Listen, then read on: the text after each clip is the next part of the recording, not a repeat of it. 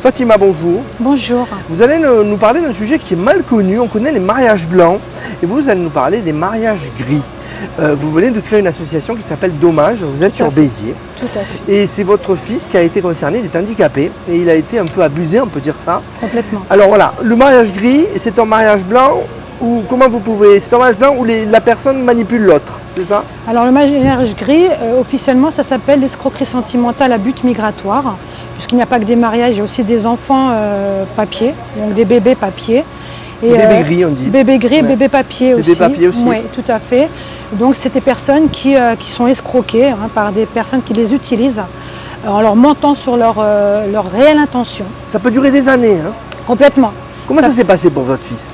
Mon fils, il a connu en Algérie par l'intermédiaire d'un de ses cousins, qui est voisin de ma maman qui vit là-bas. Et il lui a présenté et voilà, ils ont parlé, ils ont correspondu, on va dire, pendant quelques temps. En fait, le temps qu'elle puisse venir en France et le temps que tout se mette au point et qu'ils se marient, ça a mis pratiquement 4 ans. Ça a commencé en 2017, vous me dites? Tout à fait, tout à fait. Donc il y a un mariage en 2019? Oui, là-bas, début 2019, oui. Dans une mairie? Voilà, tout à fait. Et après, donc elle arrive, vous l'accueillez à l'aéroport et vous faites le mariage civil en France, à Bourges. Alors on a fait le mariage civil en Algérie, pour qu'elle puisse venir, sinon elle ne peut pas venir, hein, pour qu'elle devienne conjoint de français. Et ensuite on a fait effectivement un petit mariage, une réception à Bourges, puisqu'il y avait la pandémie, elle ne pouvait pas, on n'a pas pu se déplacer pour aller faire le mariage là-bas. Donc une fois qu'elle est arrivée ici, ça a été très vite par contre, hein, au bout de 2 mois, il y a eu 2 mois et demi. Elle a quitté le domicile une première fois, 1 mois après, en allant à Marseille toute seule. Elle est revenue le lendemain et ensuite elle est restée 2 mois et demi. Elle nous a ramené, elle a ramené à mon fils la BAC, donc 3 agents de police plus une assistante sociale, en l'accusant, bien sûr tout est faux, de violence conjugale. Alors ces gens-là connaissent très bien la loi. Expliquez-nous pourquoi elle a fait ça. Alors ils connaissent très bien la loi et avant de venir ils sont au courant de tout. Donc elle a fait croire à des violences conjugales puisque les conjoints étrangers sont protégés s'ils se marient avec un Français et s'ils sont victimes de violences, on leur délivre des titres de séjour ou des récépissés, ce qui leur permet de rester sur le sol français. Ouais. Ça leur permet de se régulariser. Donc beaucoup utilisent ce procédé. Pour la plupart des victimes, c'est ce qu'ils ont fait. Après, il y a aussi les bébés. On fait des enfants. Mais les enfants, ce n'est pas pour faire des enfants, c'est pour faire un papier. Voilà, les enfants leur servent de support ou de tremplin pour arriver à leur projet, celui de se régulariser, de rester sur le territoire français. Alors, je ne vous l'ai pas dit, c'est vrai, en début avant qu'on commence l'interview, souvent je le dis, on va révéler les coulisses un peu des interviews qu'on fait sur TBS. Je dis, regardez-moi, donc passez je vois que vous alternez entre la caméra. J'ai oublié de vous le dire, excusez-moi, mais je le dis dans l'interview, parce que on va pas se lâcher. Mais donc, passez à me regarder, c'est important. Voilà, donc on continue. Donc, votre fils actuellement, où ça en est, cette histoire-là? Vous êtes l'aide juridictionnelle, vous avez eu 3 avocats. Ça? Oui, comme c'est une personne qui est reconnue MDPH, une personne handicapée, le souci c'est qu'il n'a pas des gros revenus, donc il est passé par une demande d'aide juridictionnelle. Et ce qui se passe, c'est que les pauvres n'ont pas eu forcément le droit d'être bien défendus en France. Oui. Il a fallu changer 2 fois d'avocat et on en est au 3e. Vous voyez des difficultés que vous n'avez pas, on ne s'occupe pas de vous comme on devrait? Non, la première, ça a été, on n'est pas resté longtemps avec. La deuxième, pas dit ouvertement, mais pratiquement, oui, je lui ai posé la question, c'était par rapport à l'aide juridictionnelle, elle n'a pas voulu bien le défendre. Le 3e, au début, ça allait bien, là maintenant, c'est vraiment, ça rame. On a vraiment des problèmes pour le joindre, il faut envoyer plusieurs mails, plusieurs appels, et encore on ne vous répond pas forcément. Et c'est le cas de beaucoup de victimes, malheureusement.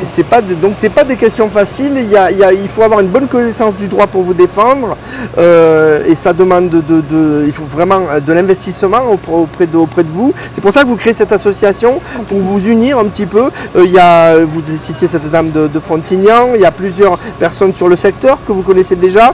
Vous avez un groupe sur Facebook aussi qui regroupe 500 membres, c'est ça? Oui, tout à fait.